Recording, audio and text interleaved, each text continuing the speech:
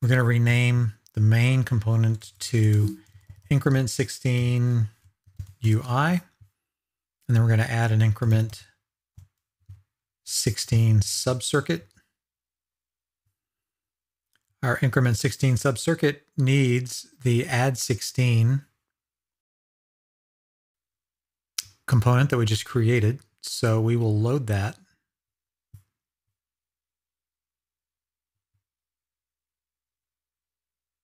And it looks like I have naming conflicts. So is it the case when you start including libraries that include libraries that you start getting duplicates? Let me go away and figure out what's going on here, and I will be back.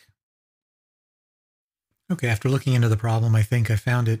So in the add 16, I have both a half adder and a full adder components being used, with the top one being a half adder because that's all you need, because you're not dealing with the carry in.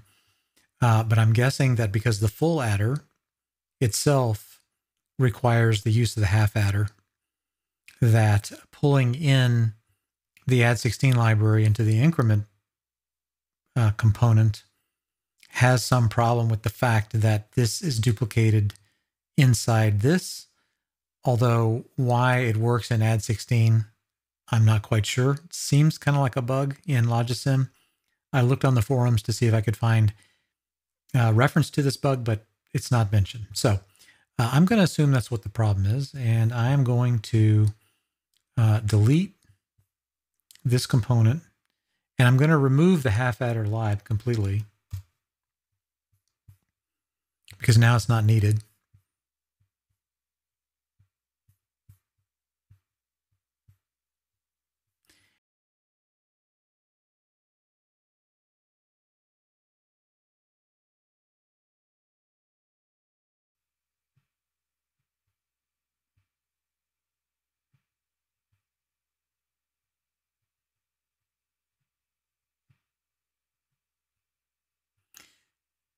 So the output here, and then the carry out going to the carry in here. So let's make sure with all of that, all those gyrations. Right, so 1 plus 1 yields 2. And then 1 plus 3 is 4. Okay, that seems like that is still working. Right, so let's save that now. And then we'll, I don't think I saved the increment yet. I was in the process of making it, and I think I just blasted it. So let's recreate this. So this will be Increment 16 UI. And then we'll want a subcircuit Inc16, which will be our actual implementation. And then we want to load in the add 16 library. Let's see if this takes it. Ah, look, it takes it this time. Okay. It's a bit of a, that's kind of an annoying bug, because you know, you could see that you want to maybe stack these things on top of each other, but that's quite all right. Okay, so for an Increment 16, we need an add 16 component.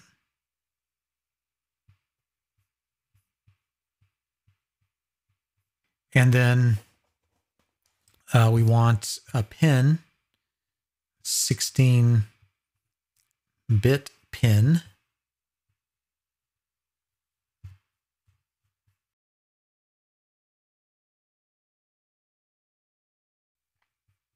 So to this, to the B input, we want to add the constant 1. So that means we're going to use this component here. Now, this needs the same number of data bits that this pin requires, which is 16. We just want 0x1. And then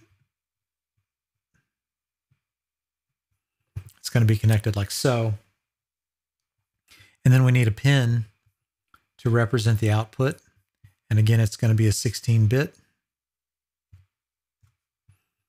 And let's flip the orientation around. And it's going to be an output. So our UI is essentially going to be a duplication of that, but with actual components. So we will take our dip switch, 16 of them. We'll call it A. And then we need the increment component we just built.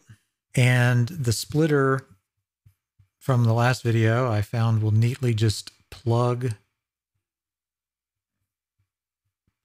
into the top of that switch bank. So if we point it south, and then again, the fan out is 16 and the bit width is 16.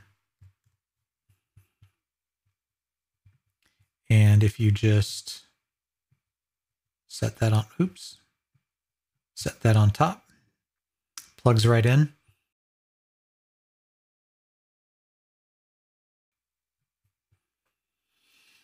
Right, so there's our input.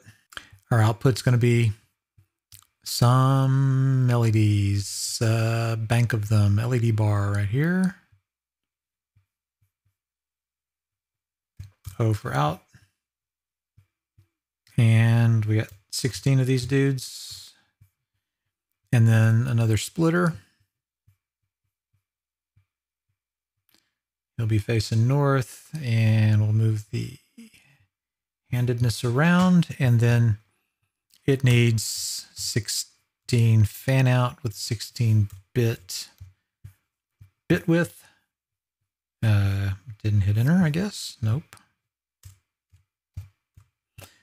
Right, and then again, he'll just kind of plug in like that.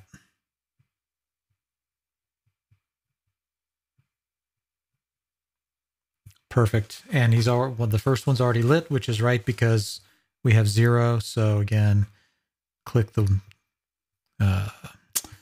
first, the 0th bit. That should give us 2 over here, which is correct.